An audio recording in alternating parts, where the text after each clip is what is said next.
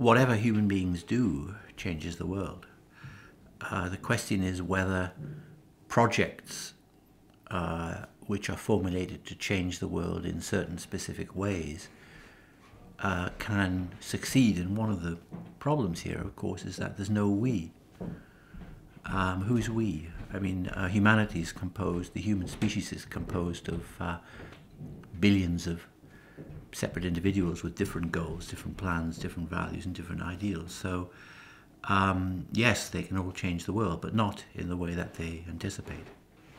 And do you think we can change the we? The we changes all the time, but there'll never be a universal we. There never has been a universal we, and there never will be a universal we, because human beings, although they have many things in common, have, each of them, as well as taking them separately or collectively, have conflicting goals and purposes. So there can't be a we which has the same purposes, because even in its single individual purposes and values conflict with each other. Now, you are famous for criticizing beliefs. Yes. What do you believe yourself? I try to avoid beliefs. We need to have beliefs in contexts such as medicine or the criminal law. We try to get the best beliefs we can based on the evidence. We all have beliefs about factual states of the world. And we even have general views of what human beings are like and what human history, how human history is developing.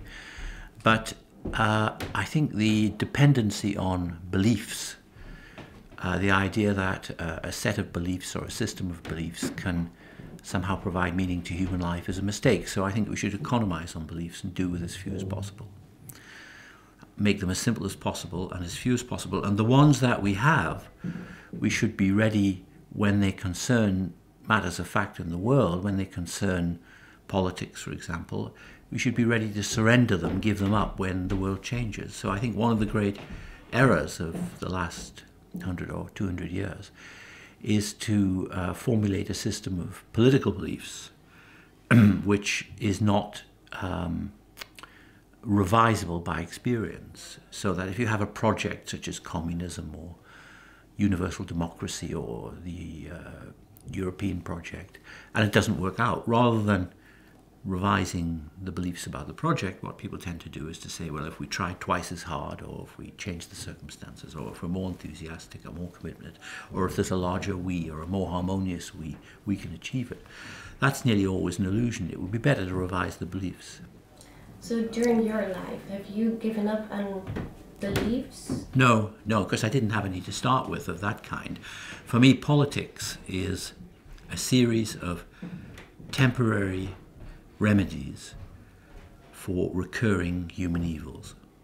Politics doesn't consist of a system of universal principles or of any kind of universal project. It's simply a series of temporary, provisional, partial remedies for recurring difficulties or evils. So Thatcherism was necessary in, I believe, in the late 70s, 80s and 90s, but it lasted 30 years. It achieved some useful goals, but it's no longer workable. We need something different. That's normal.